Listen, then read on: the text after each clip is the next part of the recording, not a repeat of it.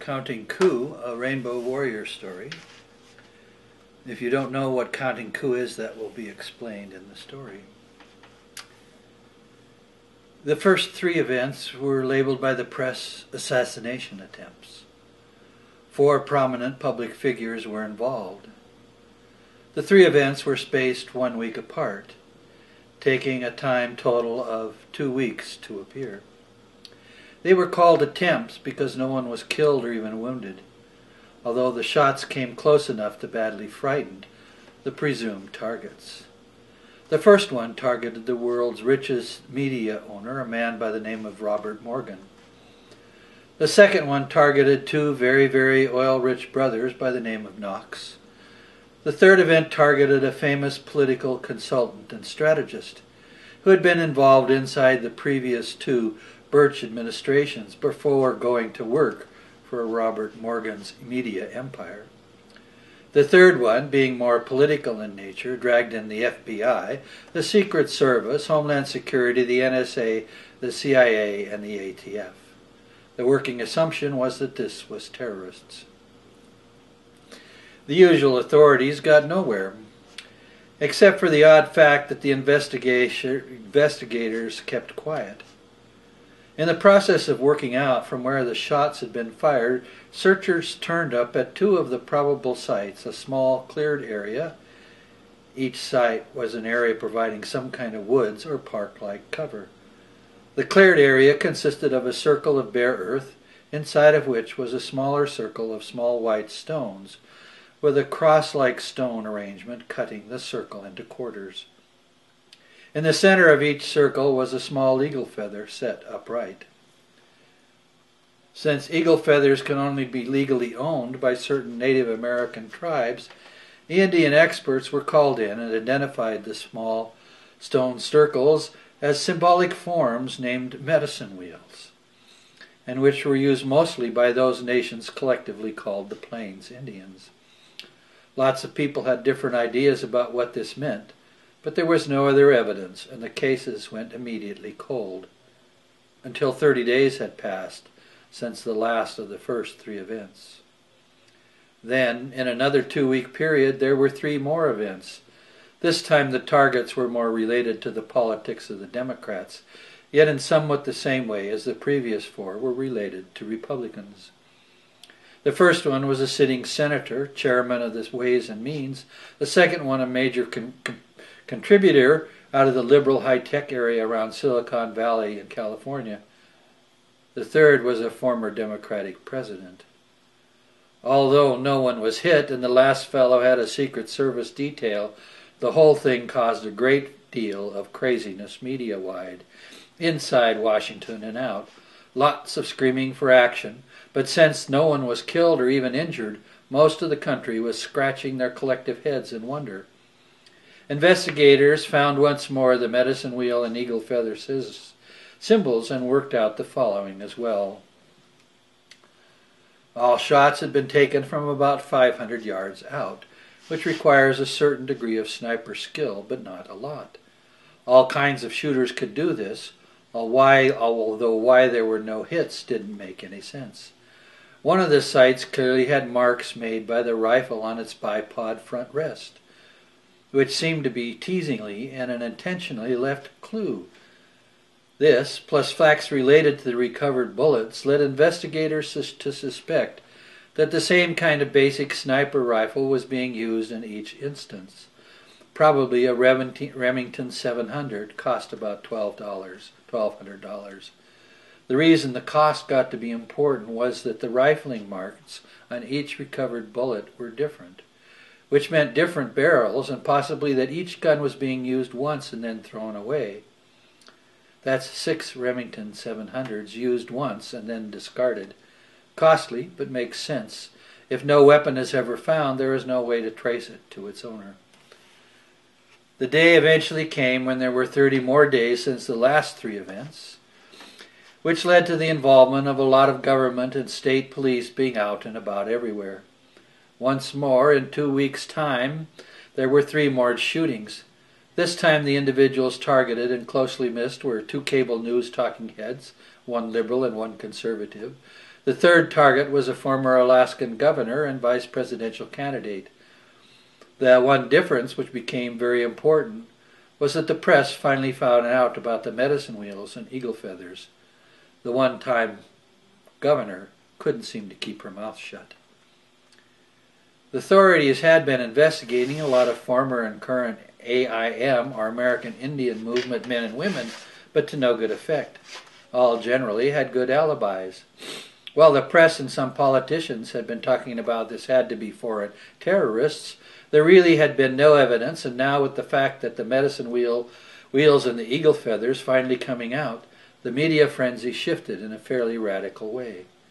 That's when a reporter for a daily paper in Great Falls, Montana, had an interview with an old Blackfoot medicine man named David Deerfeather, who liked to drink scotch. What he said changed everything. "Guy's got to be counting Coup, that's what's going on," David said over 3 or 4 drinks in a bar in Missoula. Soon all manner of experts were talking about that mint, of which the consensus seemed to be that Indian warriors did very brave acts against enemies by touching them without killing or wounding them, and then getting away. Of course not all experts agree, but that wasn't all that David had suggested. "Got to be a white man," he said. "Probably the Rainbow Warrior or the True White Brother." This last dragged out all manner of Indian prophecies, and the less said about that the better, was quoted by so many experts, because for most it was just too religious, and in this secular age that's all we need, some kind of prophecy coming true. Other newsmen, looking David up later, couldn't find him. He seemed to have disappeared, and questions put to other Native Americans in the area of western Montana and eastern Idaho led nowhere. 30 days later, the targets were religious folks. One was a famous Christian right leader, one a Catholic bishop, and the last was a Jewish rabbi who was very much involved in what some called the Israel lobby. All were clearly political in their public life. The last one led to the discovery of a left-behind shell casing, which pretty much settled the question of the rifle for some, although one investigator remarked that this had to be deliberate, and the authorities should be careful because whoever was doing this was smart, careful, and quite capable of leading them someplace they maybe didn't really want to go. The next 30 days event after this last one targeting the religious was a kind of repeat performance, except it was one from 3 of the 4 former groups. Seemed to be a kind of reminder, and that's when the academic gave his views on the situation. Books had started to appear trying to explain the meaning of it all. Everyone had a point of view. What was beginning to be clear was something noticed first by this academic in his blog. Many disagreed, but his evidence, based upon polls and similar typical academic social science interviews, was that the tone of political posturing and disagreement, which had been rising toward nearly out-of-control hate speech for some time, was now beginning to abate. People who formerly had been fanning the flames of hateful discourse were now being more circumspect. Takes a kind of edge off of things, the academic said, when someone is out there shooting at you. The folks in the latest target sequence had all gotten more outspoken instead of quieting down, and the Rainbow Warrior, as the media had begun to collectively name him, apparently had gone back to 3 of them to suggest more strongly that they reconsider their vain and divisive posturing. Investigators did begin to make a kind of headway finally, when they started working from the following hypothesis. The shooter was assumed to be traveling the country, buying new guns at the many gun shows, and then going to nearby rifle ranges to work out the kinks in the new rifle, which had to be sighted in, because each one would have subtle variations and need individual adjustments to the telescopic sight. Gun show sellers were mostly reluctant to give out information, and often gave disinformation because what the media had dubbed the Rainbow Warrior was now becoming a kind of folk hero, especially after the most recent coup events, which targeted a high-level banker who had escaped prosecution during the market meltdown, a cable TV reporter who had touted a lot of stocks that failed, and a billionaire hedge fund guy who hadn't paid any taxes in the last 3 years. All the same, the ATF investigators had some gun sellers and rifle range operators under their thumb because of prior unprosecuted felony violations that could be held over their heads. The screws were being tightened down everywhere they could be. From these sources they build up a kind of weirded up profile. The reason for using the same kind of gun over and over again was simply a matter of skill choice. No reason not to have a favorite, and this gave the investigators a lead as they started infiltrating gun shows and the rifle ranges. After a time, they thought they had their man, although it turned out to be a woman. Thing was, there was no weapon ever found and no other physical evidence, and the only fact going for the investigators was this woman buying these same guns over and over again and going to ranges and sighting them in. Consequently, they didn't close in on her, but did start following her and had attached a tracking device to her vehicle.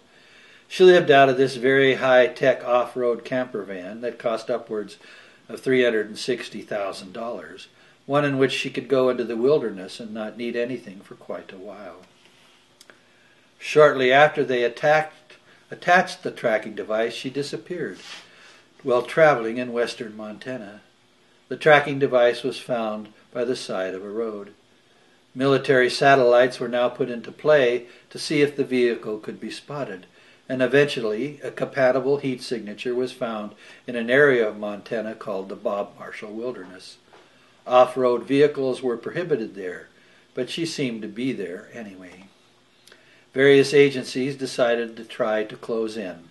They were, after all, under a lot of pressure to take any kind of action. By the time they got there, mostly by loud and noisy helicopters, the vehicle was out from under the tree canopy that had previously hidden it and was in the open in a high valley with a large meadow and grassland landscape in its center, surrounded on all sides by dense pine forests.